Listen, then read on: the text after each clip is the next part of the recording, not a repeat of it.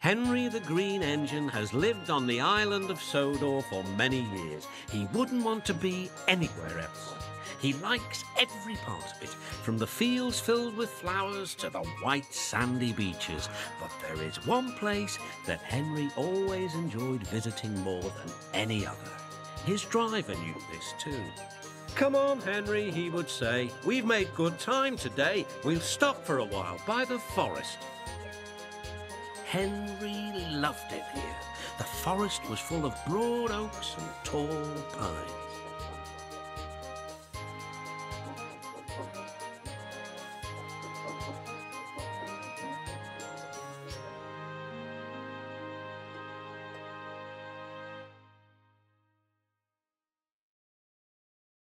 Henry always felt better for being here. He couldn't really explain why, but his driver understood. "It's peaceful," he said to Henry. "Keep your smelly freight away from my passengers," grumbled Gordon. "Passengers and freight do not mix." And he wheeshed away.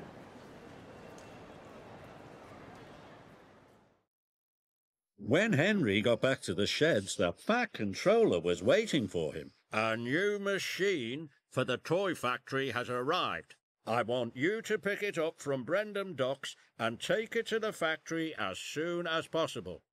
Henry grunted dreadfully. "You'll just have to put up with it, Henry," said his driver. "At least the extra load will mean you can have another engine help us up Gordon's Hill." "Hurry up! I'm a busy engine," puffed Henry.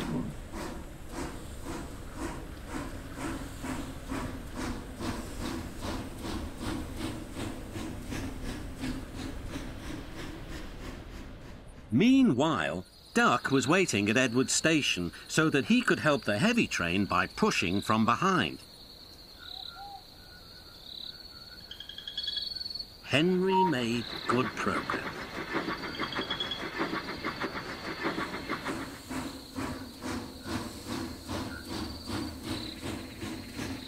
When they reached Edward Station, his driver stopped the train beyond the platform. Duck buffered gently up to Henry's train. He was not coupled on. Henry would then be able to run on without stopping when they reached the top of the hill. "Ready!" whistled Duck, and off they set.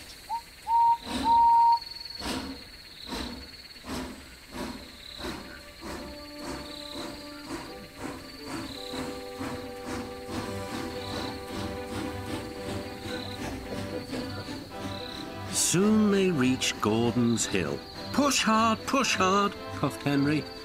We're doing it, replied Duck. Henry was pulling his train harder than he realized. Thomas arrived just in time for the grand opening. It was a magical sight. There were coloured lights, balloons, and lots of toys. The Fat Controller declared the toy shop open for the winter holiday season. Everybody cheered.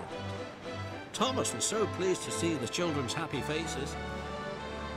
"You were right, Henry," Thomas tooted. "In future, I shall leave pulling the heavy trucks to you."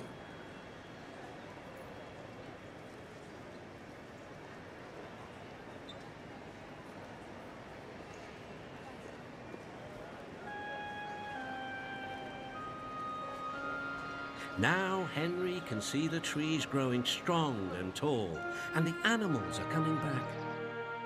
Sometimes everywhere is quiet. At other times, Henry can hear leaves rustling or a bird's wing brushing the air. Often he can hear the sound of children laughing, and always he is happy here.